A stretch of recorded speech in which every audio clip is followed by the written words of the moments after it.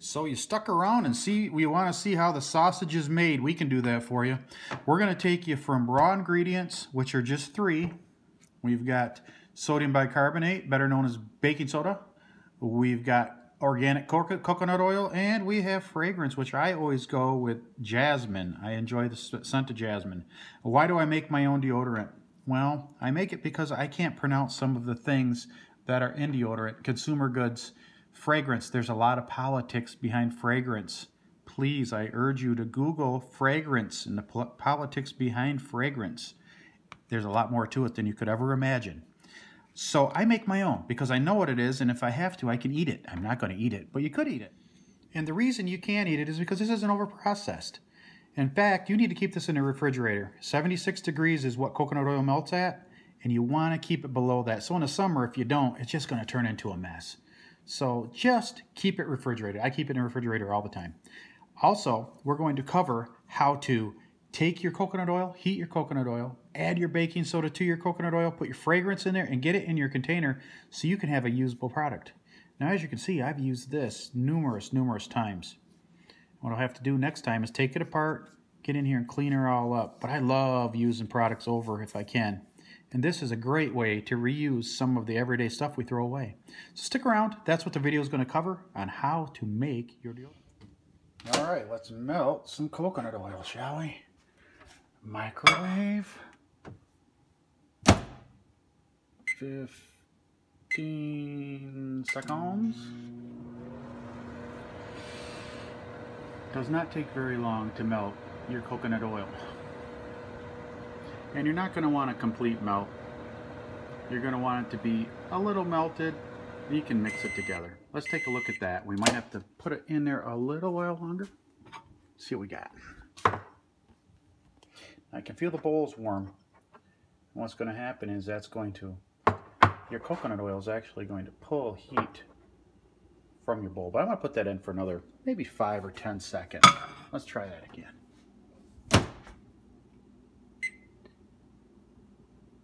10 seconds. See what we can do.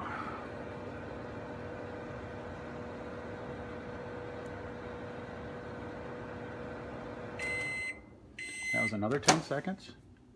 And what will happen is I will leave that sit and finish melting. And it'll be ready in about 2 or 3 minutes.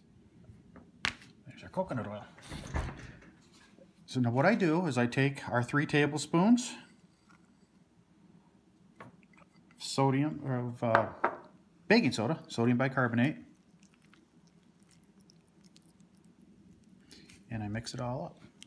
You just use like a little silicone spatula. Just mix her up. Now for the scent, it's going to be unique to how you like how much you like it to smell. I don't like it to be overbearing, so I don't put 15, I guess, dots or 15 drips of the baking soda in there. It's not baking soda. It is, of course, jasmine. So we put the jasmine in. We're getting there. We're getting there. You can see that when you pull through, that there's a little bit of a gap there. See that? Continue to mix her up. Now we can put her in a water bath. I've got a water bath sitting right there. And that'll cool it down too.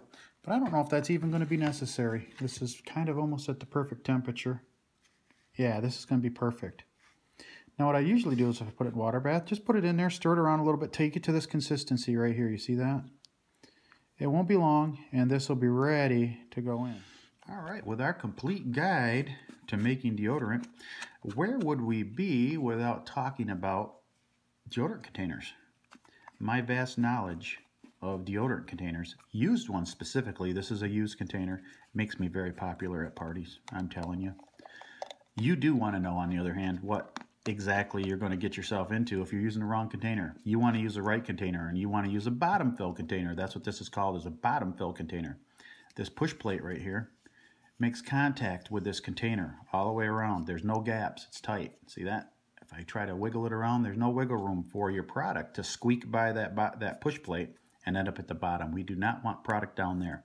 So if you're going to use a used one, this is a used one, this is a used container, make sure that your push plate is tight against the side of your container. If it's not, you need to get one that is, and Amazon will sell you some, and I'll put a description right down, or I'll put a link right in the description down there. So let's get our perfectly temperatured product into our correct deodorant container, shall we? So now we're ready to put it in the container. So let's get a container over here. Get a little scoop of our stuff. Let's switch sides because I am right-handed. A little scoop of our stuff. And this is a little messy. Let's get you in the camera. See that? No, you don't, because you're not in the camera. There you go. Just like that. I pack her down in there.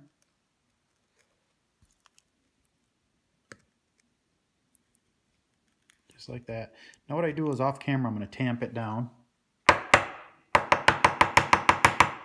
Just like that. What that does, let me show you, is you have your little push plate down here that operates from the screw and pushes your product up.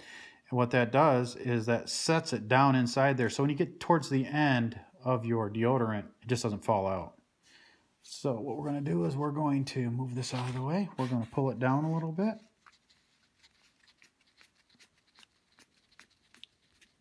I want to tamp it again.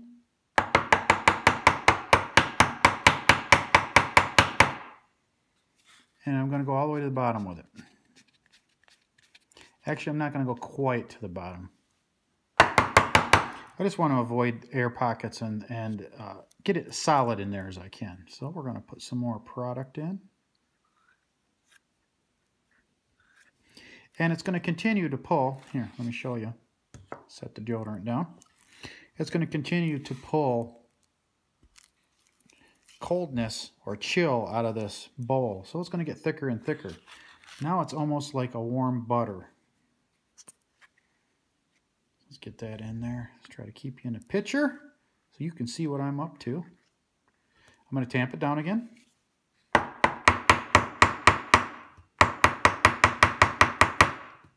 Okay, it does fly sometimes. What happens is you'll have an air pocket in there, and the air pocket will explode towards the top, and then it throws out little pieces of deodorant, which, again, you know the ingredients, so it's not going to hurt you. I'm going to tamp it down just a little bit more. Okay, now we're going to run her down to the bottom. And I know how to do this just because I've made it so many times. There was a lot of trial and error.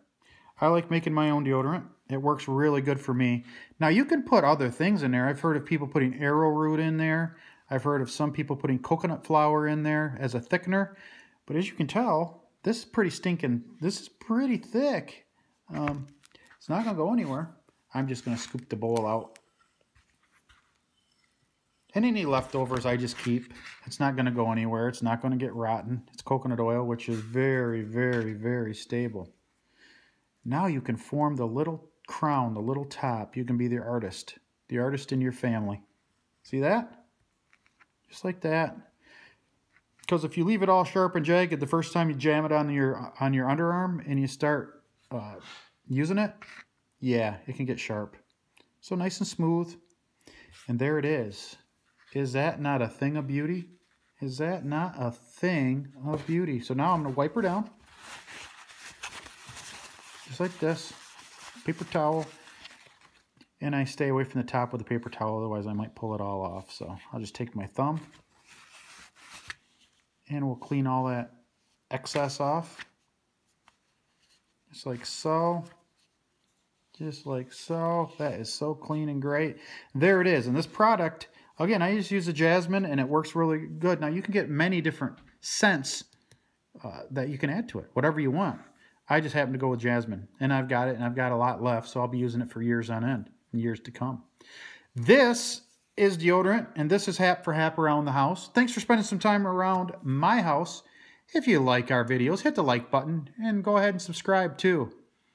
And thanks for watching, and we'll see you next time.